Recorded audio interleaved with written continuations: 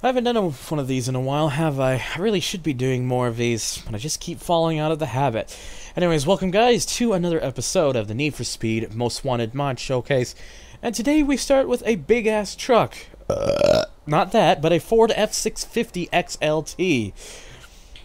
Yeah, someone actually went to the process of making a mod for a Ford F650. This big-ass truck. I believe this was requested by the real Emile. If I remember correctly, I should have checked the names for each one, but I think I do recognize all three of them off the top of my head.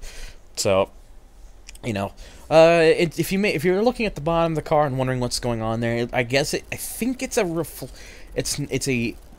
reflection error that I'm gonna imagine only happens with the car whilst in this display here. But other than that, it's probably fine. Anyways, but there's not a whole lot you can do with customization. You can actually put spoilers on this, which is silly, and I'm obviously not going to do that because that just looks dumb. But if you are someone who tends to like that, then that is a thing you can do with this truck. This replaces the Volkswagen Golf GTI, by the way. Now, if you've been watching this series for a while, you know the deal already. If not, I take all of these car mods that I get for this game over to the Petersburg track, which is like a little bit of a small circuit track in the game near the bus station, and I basically give the cars about roughly 3 flying laps to get as fast of a lap time as possible. The fastest of those times goes over onto the leaderboard. Not that I really expect anything today is going to top our current leader, which is the McLaren Mercedes MP4-29. That thing's been sitting at first place pretty much longer than anything, so you know. But regardless, we're gonna see just exactly where this truck will fit. Now, unfortunately, the modder didn't go to the process of making it sound different than a tuned-up Golf, so it just sounds really strange. But, you know, at least the mod itself doesn't look personally too bad. In terms of how it performs, it honestly kind of drives not too far off of how the Golf drives, which makes me wonder if this car, when you bring it down, is really just, for the most part, nothing more but a re-skinned Golf. It could be, for all I know, which means it makes this big truck surprisingly good, because, you know, it's got a decent amount of speed and it handles quite nicely, which you wouldn't, well, that kind of screwed that one up, which you wouldn't expect from, you know, something that's particularly large, but, you know. But, yeah. It is a bit particularly interesting, to say the least. This lap is already a dead one in the water, so I'm just going to get myself out of that situation real quickly. But yeah, all the little screw-ups I've made kind of basically made this lap by knowing already that it's not going to be a good enough lap, because we can definitely do better out of the truck. So I just need to make sure not to be hitting nothing. But hey, at least if you want to beat Razor at the end game, you know that you can do it now with a Ford F650 if you wanted to, because it's more than capable enough of doing so. It's very silly that it goes this fast, but it's I like it for that reason. I mean, I'm pretty sure at the end of the day it is effectively just a Golf with a body of an F650, but you know, we'll find. I guess we'll be able to really find out for sure once I have gone to the leaderboard to find out where it ranks. So. And that is a 56.20 for that lap, which is a pretty good lap, I'd say. Had a little bit of a situation there, nothing particularly too serious though. So, all right, now let's just try to. Ooh, that was very nicely done to that corner. Just made sure to go in early and really get that angle, and that was just very well done. That was also very well done there too. A lot of speed, kept it over 175 in that section. Think about that. This big ass truck being able to take corners at such speeds and not have a fuss. Okay, that's all right. And that's what I expected. I really need to be reminding myself to be getting rid of those, but I don't.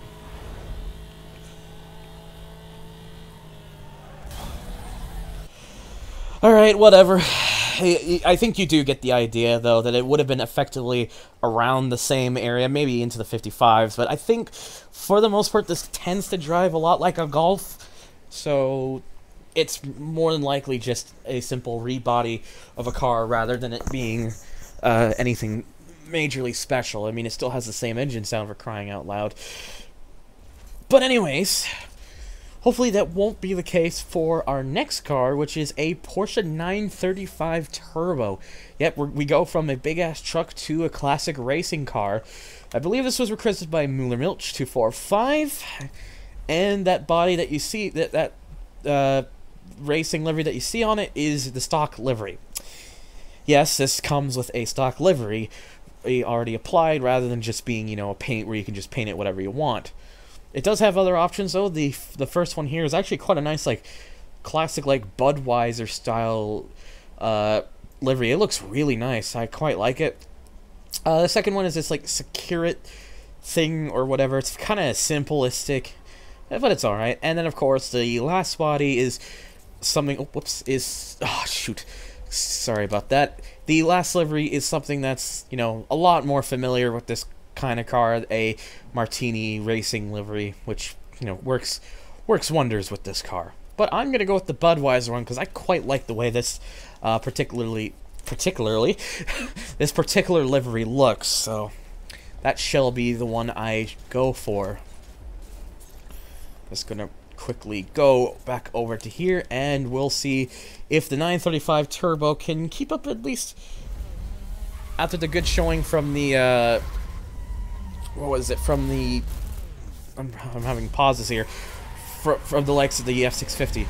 Now, the good thing so far is that this at least has a different engine sound. In fact, I don't recall if I've ever had a mod that sounds like this. It does have a very Porsche-like sounds, which is good. Even though, interestingly enough, this does not replace any Porsche in the game. It actually replaces the Mazda RX-7, which is a bit of an interesting choice.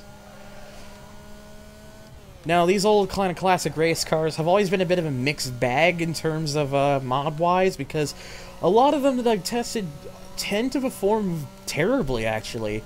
But it looks like that this 935 may be the one that breaks the mold, because it's certainly very quick, and whilst handling-wise it's fairly alright, certainly does grip enough to keep it going quite well. This is actually going to be a... It's nice to see a more classic style racing car that actually seems to do fairly well. In fact, in our first lap, where that was just a standing lap, it's already faster than the F650. So Mueller does not usually get a lot of does not request many mods that are particularly fast. He seems to have a lot of bad luck with that. But this Porsche certainly is one of those few that he's requested that actually has some power to it. And again, it's just nice to finally see a car mod that, for once, actually drives this well. There's just been so many that we've had over the while that just don't do any good. I mean, that Lancia 037 is still probably the worst example of it, because of it having essentially a rally transmission, and it just doesn't work for a game like this. But here, the 935 has a very good top end and handles fairly well, and because of that, puts it amongst some of the faster car mods we've tested. So this makes this a very excellent choice, especially if you aren't particularly a fan of the rotary or whatnot, and would rather like to have a classic racing car replace it, and you like classic Porsches, and this 935 probably is a very good way to go. I mean, I like the fact that it actually has a bit of a more unique engine note. I don't recall another car mod I've tested use this engine sound. So let's see what we can get for this lap here. A 50.67. So yeah, under 51 second lap there. That is excellent. What is my fan doing? I'm hearing sounds coming from my fan that are kind of concerning me, because I don't know why it's making such sounds. I'm afraid it's going to explode at some point. I just thought it was some kind of weird sound effect going on at the game at first. I had a slight pause when I first heard it with the when I was testing the F650, but no, that's definitely my fan, so I don't know what's going on with it. Something's up. Oh, that was close. Alright. Just kind of had to take it easy there. I didn't want to end up smacking into the walls or nothing. But yeah, let's see here. Where are we going to get with this last lap? Is it going to be the best lap of the car? Nope, it's 51.13. But even still, a 50.67 is a very great showing from this car. Wheeler's probably happy that he's finally requested another car mod that does particularly fairly well. Anyways, last up we have is a car that's never existed, I think, outside of a prototype or a concept form. I don't know if SSC has ever gone into making this a thing. SSC, though, or Shelby Supercars, has here the Tuatara. I'm hoping I'm pronouncing that right. I'm probably butchering it very badly, but I would imagine it is the Tuatara. And this essentially is meant to be a very highly fast, crazy, like hyper mega car thing that's supposed to be one of the fastest cars around. Thing is, though, this was first shown around like a few years back now, so I don't know if SSC has given up on it or just things have been slightly derailing it. I quite like that. Quite like this purple on it. It looks nice. I like through that, but things definitely seem to be quiet regarding the Tuatara here. This was requested by Q96, and I believe replaces the Vauxhall Monaro VXR, which is a fairly interesting choice, but hey, I guess, you know, what do you do? And I think it's because of that is why it still sounds like a Monaro. I would imagine, though. Hang on, let me... I wouldn't say that's quite the Monaro sound when tuned up. It sounded like it when it was stock, but this does not seem to sound like it. And already I can tell that there's going to be a slight bit of controversy here, because this thing, I must say, actually, the handling on this is weird. It tends to kind of get more angle than you feel. Like, it has a sharper angle than what you feel the car is doing. So it makes it feel particularly very strange. But also at the same time, it's also not very sharp with its steering either. It's definitely lacking in comparison. So I think it's definitely hurting from that. Which, again, like, is just a bit disappointing and somewhat annoying, because why would an SSC like this be not particularly driving very fast? I mean, SSC at the time did hold the land speed record in the Guinness World Records for the fastest production car with when the Ultimate Aero around 2006 had gone, I think it was an average of, like, what was it, 256 or something? I can't remember for sure now. I think it was 250, somewhere between 254 to 256. But, you know. But yeah, SSC did hold it for a while. I think Bugatti still technically holds the, or Bugatti, or however you really say them. I believe they still hold the speed record, because is it 258 or is it 268 that is recognized by the Guinness Book of World Records? I think it is the 268 or 267 run, or whatever that the Veyron Supersport set. Even though there technically has been faster made cars, there's video of, like, the Hennessy Venom GT doing over 270, which is faster.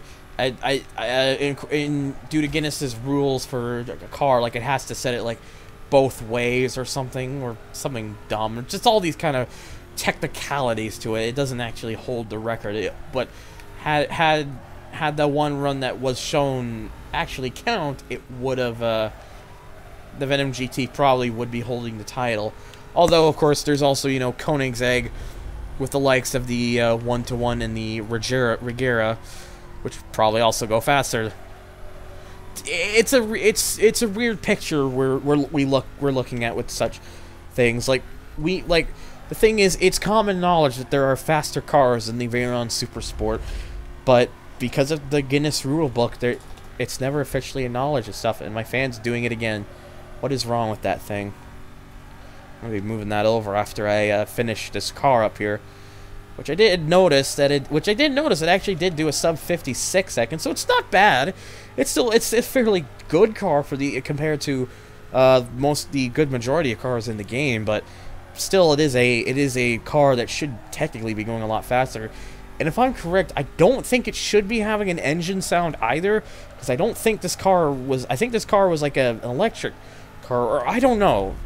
It's something. I'd have to look it up because I don't remember everything about this car in particular. Because the Tuatara just was something that was revealed some years ago, and it's been a bit vague ever since. And oh wow, look at that! Identical laps for laps 3 and 4. How about that?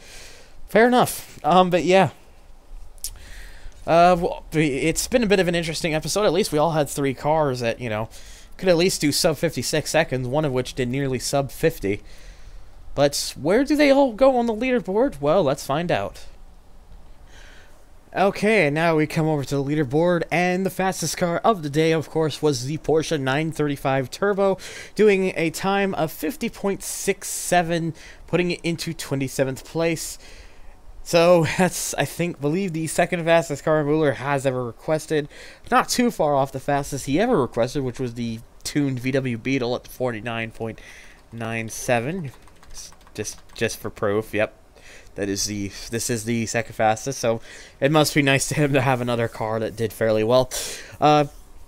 Just edges out the likes of the Corvette C5R, Mazda Furai, Civic Si Coupe, Audi R8. A little bit back on the Koenigsegg C6 Elite, Skyline R32, and Courage LC70. Further down, we get our second fastest, the SSC Tuatara, in 81st place. Just edging out the Porsche Cayman S, 918 Spider VISIC package, Ford Mustang 5.0, and Chrysler ME412. A little bit back on the Corvette C6R, Golf GTI, Porsche 944 Turbo, and Dodge Viper Elite. And it doesn't take much to go down to find the slowest of the three, the Ford F650 XLT, in 87th place with a time of 56.20, beating out the Corvette Stingray, Veloster Turbo, RX-7, and Diablo SV, just behind on cars I've already mentioned. So that's going to do it for today's episode, so stay tuned for the next one, and as always, guys, all the links for the likes of Twitter, Twitch, Patreon, and forum boards, they're all in the description down below, as well as the links for the mods. If you want to request a mod, leave it down in the comments section below. If you need to know what's already been requested, you can, on the little page here, all you got to do is go over to the next little tab here, and you'll get a current list of cars that have already been requested. But thank you guys so much for watching, and as always, take care.